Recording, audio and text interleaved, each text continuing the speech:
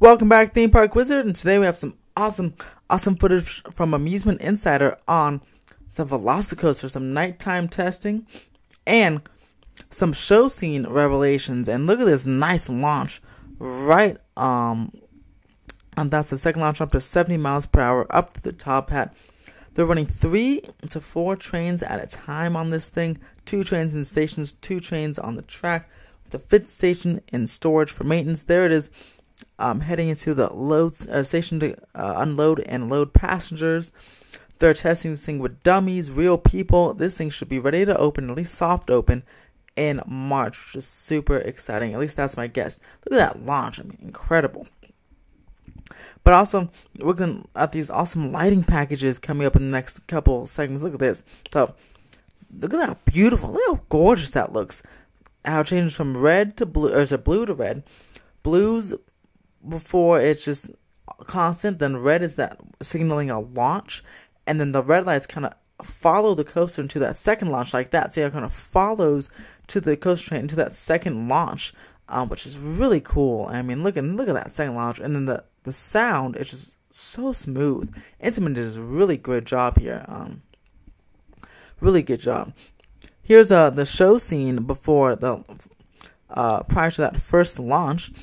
The Raptors are escaping the paddock, and then they're chasing you, and you'll see the train fly by here in a second.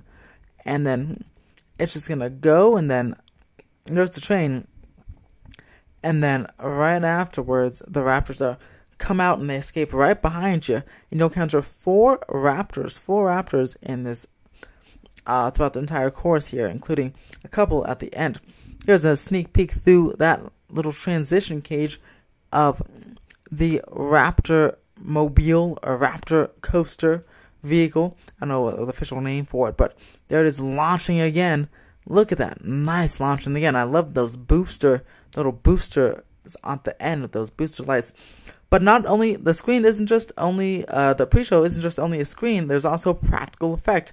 You have that train there, and then it actually moves. There's the coaster launching, or no, there's the coaster going into the show scene. Then there's the Raptors right there, blue, barking at you, roaring at you. Then the red, there's the launch.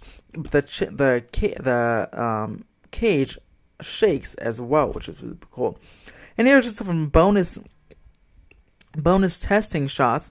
Look at how gorgeous it looks during that top hat. Thanks again to Amusement Insider for this awesome footage. Look at the barrel roll. And again, watch the lighting package as it goes right into the final brake run. That turns to, those reds. And here's another shot of those reds just pounding right in there. That train, as you saw, had the booster lights off. And then here's some final shots of it just going over the top hat and into the barrel. What a beautiful coaster. I cannot wait to ride this. But let me know what you guys think in the comments below. Press the thumbs up button if you're as excited as me to go check this out and ride this in person. Press that subscribe button if you want more theme park updates and more Velocicoaster updates, especially that POV breakdown, which I'll be doing as soon as it comes online.